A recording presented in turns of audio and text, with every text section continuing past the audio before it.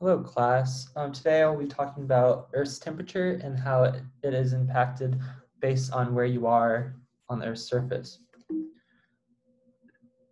So the first concept I'd like to look at can be applied to Moscow, and that's the temperature graph. And this temperature graph is unique because it has both high temperature averages and low temperature averages. And you can find the mean average by just simply averaging those two temperatures. So that's what the purple line represents.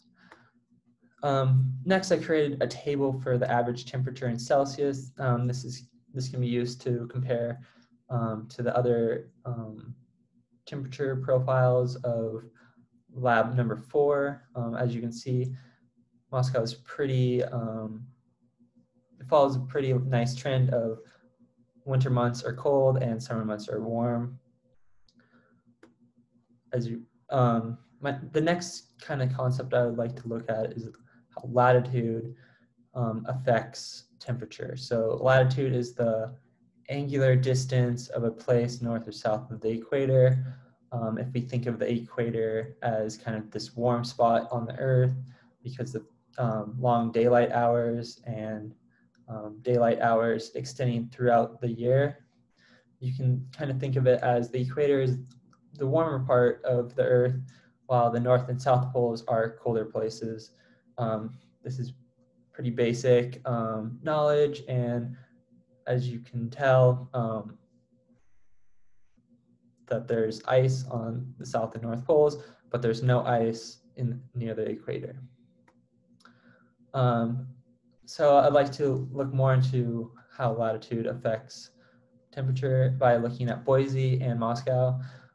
So Boise is about 3% or 3 degrees north less than Moscow. So Moscow is farther north than Boise. And you can see that Boise does get hotter throughout the year. It also gets less precip. So Boise is actually 2 degrees Celsius warmer on average than Moscow. And it also receives almost half the amount of rain. So Moscow is colder but wetter. You can see that in the vegetation that grows around Moscow, and we will go more into that later in the course. But just keep in mind that this is some concepts that you can kind of look at day to day.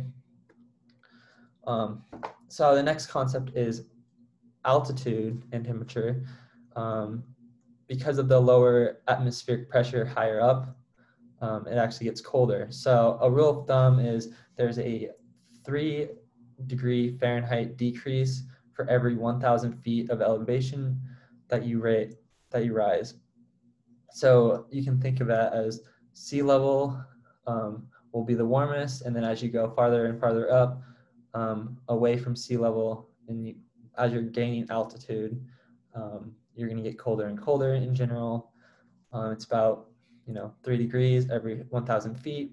So if we look at sea level and compare it to 4,000 feet, that is 12 degrees Fahrenheit difference. So it should be, if the sea level is 90 degrees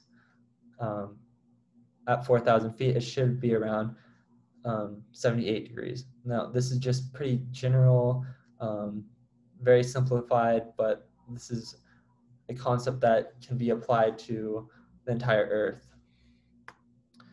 The next concept that I'd like to look at is temperature and bodies of water. So large body of water have an ability to absorb heat and radiate it over long periods of time. So this moderates the fluctuations in temperature throughout the day and then also throughout the season. So areas that are closer to large bodies of water, such as the ocean or large lakes, are going to have more moderate temperature ranges than areas that are located farther away from these large body of water. It cools, and it also keeps areas warm, so that it doesn't fluctuate as much throughout the day and throughout the season. And the last kind of concept I would like to look at is temperature and insolation. So at lower latitudes, as you can see, there's more direct sunlight and solar radiation. And as you go farther north and south, there's actually less direct radiation. So insolation is the amount of solar radiation that is either reflected off the atmosphere, clouds, and surface, or absorbed by the surface of the Earth and absorbed by the atmosphere and clouds. So insolation is a measure of energy. And for this lab, we are going to mostly focus on the energy that is absorbed by the surface and is very close to the surface level of what we experience. So we don't really care about high atmosphere areas. So I'm going to wrap up with all these concepts combined to look at two different locations. So the two locations are San Diego, California, and Moscow, Idaho. So San Diego has a lower latitude. It's farther south. It's almost all the way down to Mexico. It's a lower elevation. It's about 13 feet from sea level. And there's a large presence of body of water. So the Bay of San Diego also helps, but it's predominantly the Pacific Ocean, which allows this temperature profile to be very smooth and not really fluctuate throughout the summer or throughout the year, in fact.